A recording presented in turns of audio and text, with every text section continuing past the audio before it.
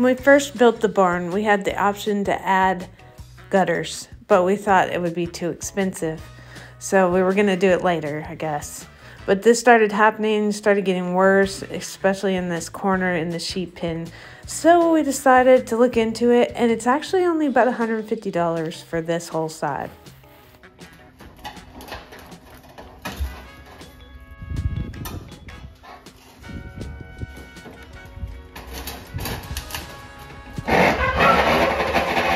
And of course we can't do anything without the supervision of somebody, so the turkeys were here.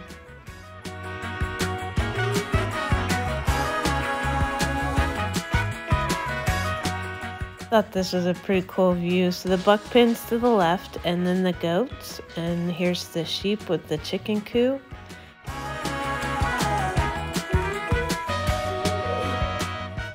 And the garden, which I can't wait to get busy in. I'm already doing some things I'll show you later.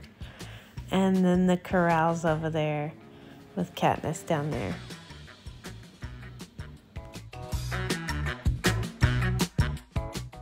Ruby's on supervisor duty.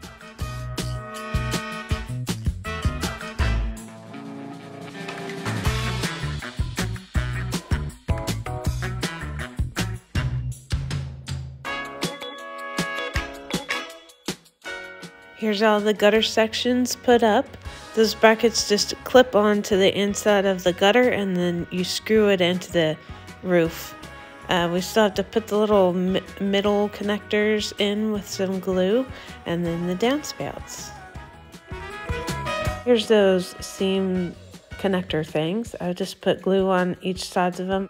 I put it over that seam, and then there's a piece I have to fold over at the back, and I put a line of glue on the inside too.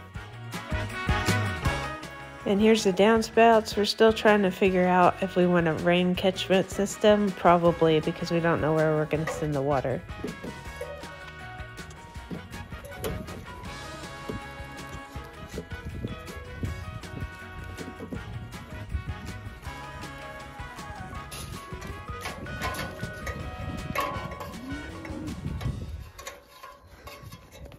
I got a call that my American breast chicks had come earlier than I thought, so we just put them in the chicken coop brooder, but it was going to get too cold, and these were too expensive to take the risk, so I did bring them inside the house. They're expensive because they're supposed to be the best tasting chicken, and it's hard to get them. I had to wait 5 months for these chicks. Alright, the yellow ones will be white. These little gray ones will be blue. And these that are black and white, I think they're just going to be black, maybe with a couple white spots or something. And then the stripy ones back there with all the colors, they're going to be splash, which is black with white splashed on them. I think they're really cool looking when they're adults. I mean, clearly they're cute when they're chicks though. This is the new heater plate that we got. They go underneath it. It's kind of like being underneath mama. So that's why if they look cramped, I mean, they would be laid on by their mom. This is the new little water system that I got, and they love it. These turkeys are working hard all the time, bringing in hay bales and stuff. Never stops.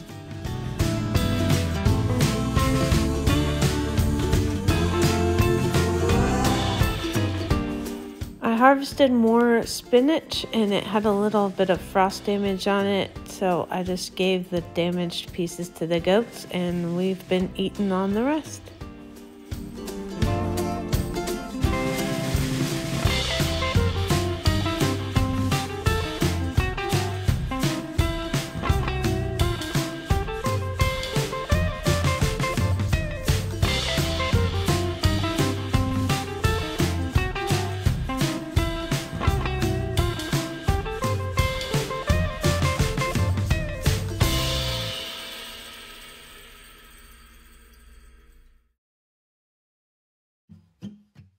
Katniss does love her food, and her dad calls her fat girl, but she does have at least one baby in there because her udder is filling up, so hopefully we have a baby lamb soon. In preparation for the babies, I cleaned out her pen, and here that is for you to enjoy. Let's get a close-up of that. Another unpleasant thing is castration, but he didn't make the standards, so I put blue coat on the back of him. It's an antiseptic spray where I had to cut in. Anyway, he's castrated and feeling fine. The rest of them, other than the feeder gilt or female, have been sold. So that's what we're doing there, is cleaning this one up to be sold. And the next weekend, we sold the other two. So we're doing pretty good in our pig business.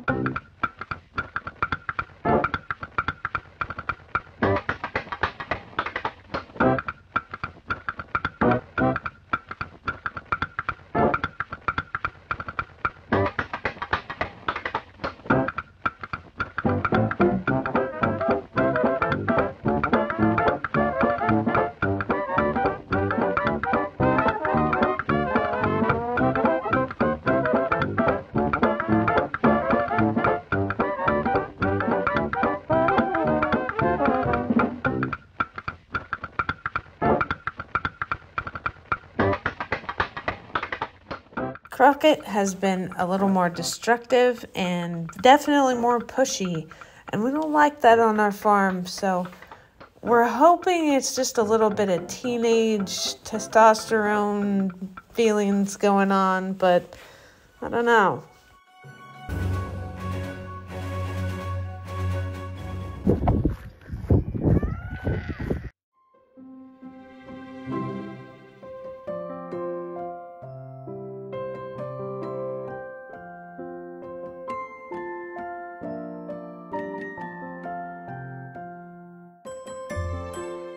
She made us wait a couple weeks, but Lucy finally had a baby girl and we named her Violet, in keeping with the Charlie Brown theme.